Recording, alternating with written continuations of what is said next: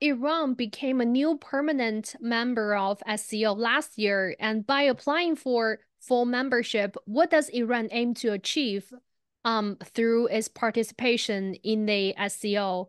And how has Iran been doing in the past year? Actually, this permanent membership is beneficial for both parties. I mean, for SCO and for Iran.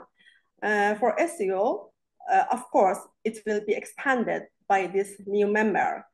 And for Iran, as Iran is under sanction, with the support of all those members, can stand against the sanctions. And as Iran has a very important strategic geography, it can help the other members for more and better logistics route.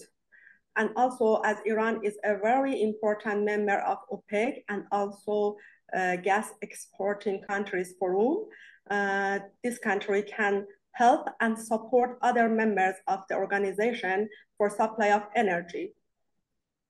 You know, expansion of the SCO remains one of the important topics to be discussed during this year's Astana summit. And we know Belarus is almost certainly to become a new full member of SCO.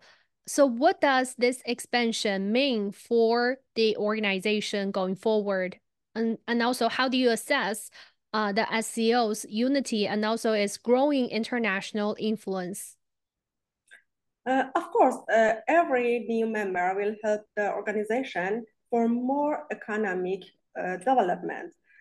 SCO plays a great role in development of security and economy in the whole world, not only in the region.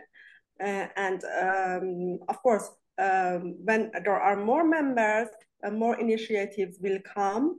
And also, we should consider the major role that in this way the organization can play in challenging the unilateralism in the world.